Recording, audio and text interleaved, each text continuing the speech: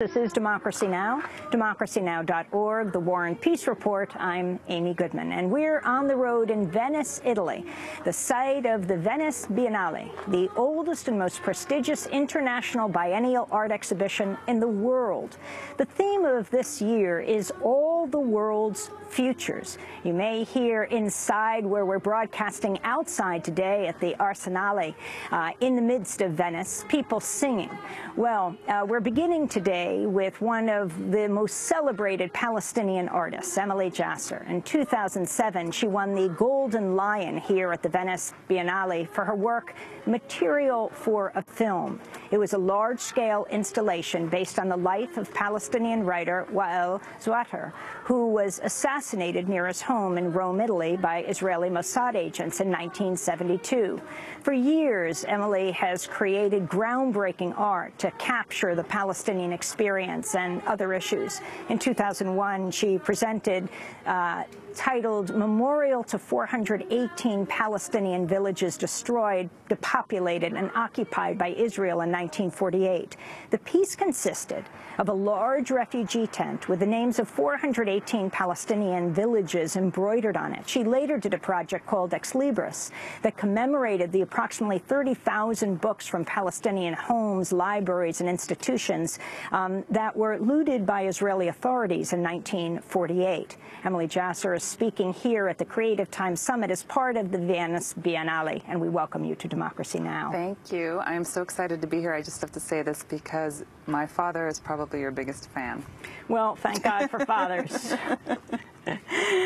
So, Emily, you gave a remarkable speech here yesterday, where you, as well, a person not from Venice, though you lived in Rome, gave us a tour of Venice, a kind of geopolitical, cultural tour that most people are not privileged to get. Talk about what many visitors may miss. Yesterday, I spoke about a project I made for the 2009 biennial called Stazione, which was a public intervention that was meant to take place on the 25 Vaporetto stops, the Vaporetto being the water bus line, the water bus stops, that runs through the heart of Venice. And what I did was I translated each of the names into Arabic and placed the Arabic names next to the Italian, creating a bilingual transportation route into the city. And what inspired this project was a 2-year period of researching the history of Venice when it was really interdependent with the rest of the Mediterranean, and I was interested in exploring the heritage, the shared heritage Venice shares with the Arab world. So, for example, the very first book ever printed, mechanically printed in Arabic, was called the Book of Hours. And it was printed here in Venice, I think it's 1514, by Gregorio di Gregori. Another highlight from that research was the first mechanically printed Quran in the world was printed here in Venice by Alessandro and Paganino Paganini in 1537. The glass-blowing technique that Venice is so famous for was actually developed in Palestine. The Murano the glass blowing, the technique of glass blowing, because this was from a period where there was all this exchange. The border, there was no borders. Venice was like a liquid city. So it's a shared heritage, all of this. There are words in the Venetian dialect that come from Arabic. For example, where the summit is being held, the Arsenale, it comes from the Arabic word Dar es-Sana, which means house of manufacture. So it's really, really, really an incredibly rich and layered history. The architecture, if you take Vaporetto Line 1, you will see... And explain what the Vaporetto is. The Vaporetto is the water bus that you take to move around the city. It's the bus. It's like a bus in any city, but it's the water bus. For all folks to understand, Venice is a remarkable city of canals. There are no cars, so you either take gondolas or you take these Vaporettos, which we have been on throughout Venice. It's kind of like a... well, watery subway system, you could say. Exactly. It's small ferries, stops, right? And each station stop has the Italian name of the stop, like what, Santa Elena? Yeah, exactly, or Biennale, Arsenale, San Marco. And the stops are actually these separate floating kind of, platforms jutting out into the water. So the idea also of putting the Arabic next to the Italian was so that the stops would have a dialogue with the architecture along the Grand Canal, which is this incredible mixture of influences from the Arab world and here. So you did this for the 2009 Biennale in 2009. Yeah. You were going to do this project. You were actually going to put the Arabic translations of the Italian stops on each stop. Yeah, we worked with the Vaporetto company that's in charge of all the lines and the bus stops, and they were really excited about the project. And they were going to fund the project, actually. And they had asked me to create a text to explain to tourists, to put on some of the stops, what is this Arabic that is on these stations.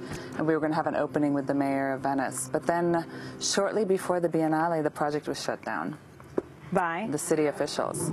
Somebody came to the head of the Vaporetto company and told them that this was not to take place in Venice, which was really devastating for me because I think it's a very important project dealing with a beautiful history, a shared cultural heritage, and it was a secular project, which is also something that's very important. What did they tell you? So instead you showed it in... Now, at that time, there isn't today, but you showed it in the Palestinian pavilion. It was the first Palestinian pavilion. So what I did instead is I created, after this happened, I had to come up with something else. I created a brochure, which was a map of the project and where biennial goers or whoever could follow this map and go see my project. And when they arrived, they would discover it wasn't there, with my intention being that maybe sometime in the future, people would think it was there because I've created this brochure that it actually happened when it didn't. It was the only way to overcome this. Yet you had won the actual, what is it called? The Golden Lion. The Golden Lion the year before. Yeah, in the 2007 Biennale, yeah. For my work called Material for a Film. And I want to talk about that in a minute. But on this issue of not being able to put up these signs, we've reported over the last few days that the Icelandic pavilion was shut down. When the artist, the pavilion was in an old church, hadn't been used by the Catholic Church, I think it's something like 40 years, turned it into a mosque. And the Venetian authorities said no. Yeah. And in 2005, there was an artist called Gregor Schneider who was going to put a black cube in Piazza San Marco, and that also got shut down. And explain the Piazza San Marco. Piazza San Marco is the main square of Venice where the church is. It's beautiful. And what was that black square represent? Well, that the artist would have to explain. I'm not going to speak on his behalf. But that was shut down because they were scared that it would look too much like Mecca. Now, the place we're sitting right now, and some people might hear sounds of music or speakers wafting through. We're right next to the theater where the Creative Times Summit is taking place. And we're in an area called the Arsenale. Yes, you got it, the Arsenal. So an old arsenal has been changed into an artist space here in Venice. But talk about the Arsenale, or the significance of this area, Emily. Well, it's interesting because it's one of the things that I was just talking about with the translation, because it was the place where shipbuilding took place and where this word Dar es-Sana comes from, which is house of manufacture. In Arabic. Yes. And it was one of the first industrial assembly lines where they made warships, a warship in a day. Yeah. Here in Venice, Italy. We're talking with Emily Jacir, who is a Palestinian artist and filmmaker, professor at the International Academy of Art Palestine in Ramallah. Her work includes a diverse range of media and strategies, including film, photography, social interventions, installation and performance, video, writing, and sound. So now I want to go back to 2007, to the what you won the Golden Lion Award for at the 52nd Venice Biennale Biennale. In 2008, winning the Hugo Boss Prize at the Guggenheim Museum for the same thing. Explain what your project was. Essentially, that project was about the first Palestinian named Wa'el Zaitar, who was killed by the Israeli Mossad on European soil in 1972. The title for that project comes from the chapter of a book written by Janet Van Braun, who was his companion for 8 years. There was a chapter called Material for a Film, where Elio Petri, the famous Italian filmmaker, and Ugo Piro had done a series of interviews with the people who knew Wa'el. Wa'el was very important in the cultural scene in Italy. He was the first person to bring Alberto Moravia to the Middle East. He took him to Iraq and Syria, Kuwait, and he was very involved with people like Pasolini. So this chapter... And Pasolini was? The Italian filmmaker, Pasolini. So this chapter, basically, I felt that I was building on their work and gathering more material for a film. So what the installation ends up being is not only about Wa'el, but also about my journey in finding him and the traces he left behind. Well, talk about how you found him. You lived in Rome for many years. Yes, this is where he was murdered. Yes. Yeah. I lived in Rome for many years, so there was always this specter of his death in my mind since I was a child, of this kind of impending threat. And to make that project, it actually required that I did a lot of research. It took 5 years, and collaborated mainly with Janet Van Braun, who, as I said before, was his companion. And frankly, we wouldn't really have any information on him or his life if it wasn't for her, because she kept every single document, every single letter, all of his books, she held on to them. So a lot of the work was working with her in her apartment, going through her archives to create this piece. She was an Australian painter living in Rome. And talk about the images you used here at the Biennale, which means the biennial. Again, it's 120 years old, the oldest in the world. And also at the Guggenheim. It was, I remember being there, seeing this just breathtaking display. Thank you. What I intended to do was, I wanted it to function like you were walking through a film about this man and his life and my life, except unlike a film where if you're watching a film, you're in a very passive position and almost being lectured to, you were moving among the elements at your own pace. So there was video and there were sound, various texts, images I had collected from his life, photographs. It took place in several rooms, kind of like a maze. Mm-hmm. And of course the Guggenheim is the circular building that you walk up.